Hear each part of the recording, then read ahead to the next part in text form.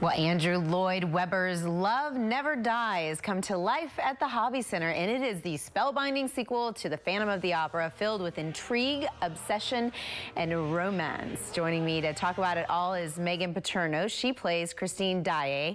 First of all, thank you for joining us. I know you are super excited for this sequel. Oh, yes. The Phantom of the Opera is just a classic, so let's get right to it. How much fun was this? Oh, it's amazing. It's really quite an honor and a pleasure to be playing such an iconic role that so many people across well, not just the United States, but the entire world know of. So it's wonderful.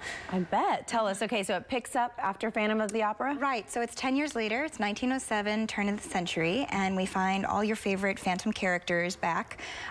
Christine Daae is a very famous international opera star, and she's married to Raoul. They have a child, Gustav, and the marriage is a bit strained, and they have to come to America to open up a new opera house because they need the money.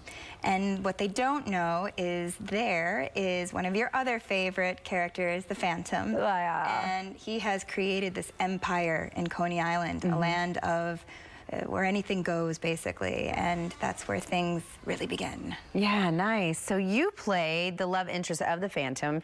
So how does that dynamic change in the sequel? Well, you know, something that I really love is, so in Phantom, you are introduced to all these characters, you know, and she's also 17. I mean, I know I'm not the same as when I was 17. Oh, get out of here. I know. 18, don't worry. Yeah, exactly.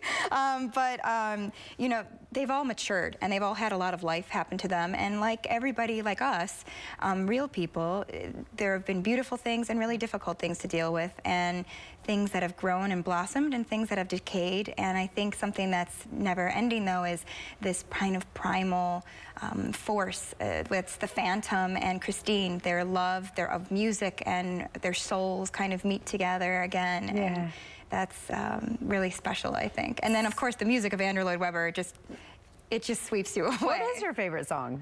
Well, okay, I mean, the title song, obviously, is definitely my favorite. I absolutely love singing it every night. But in general, I love when the Phantom opens, Till I Hear You Sing, and then the love duets, I think, are quite beautiful. You know, the whole score, honestly, I just love it. I think it's absolutely stunning, so. You know, we're glad you're here. We are so glad that you've given us this sneak peek, Megan. It was certainly a pleasure talking to you.